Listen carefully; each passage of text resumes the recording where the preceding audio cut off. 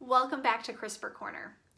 Up until now, we've talked about what I'll call traditional CRISPR, using Cas9 and a guide RNA to introduce a double-stranded break at a specific place in the genome and having that break repaired by non-homologous end joining or homology-directed repair.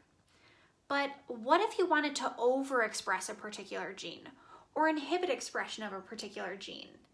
Can you use CRISPR for that? With the ever-expanding CRISPR toolbox, the answer is yes.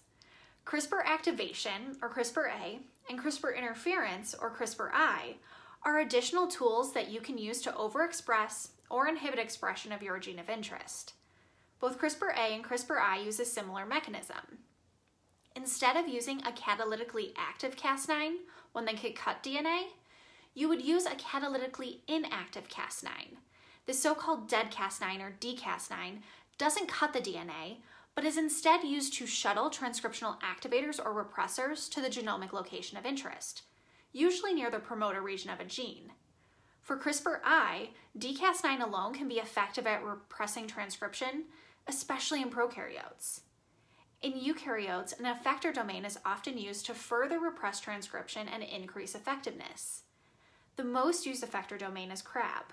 The CRAB domain is fused to dCas9 and recruited to the location of interest by a guide RNA designed for CRISPRi applications. There, the CRAB dCas9 can repress transcription by inducing the formation of heterochromatin, making the DNA tightly packed and inaccessible to RNA polymerase. For CRISPRa, dCas9 and/or the guide RNAs are fused to transcriptional activators to increase expression of a gene. A few different activation systems are commonly used for CRISPRa, one of which is the CRISPR-SAM system.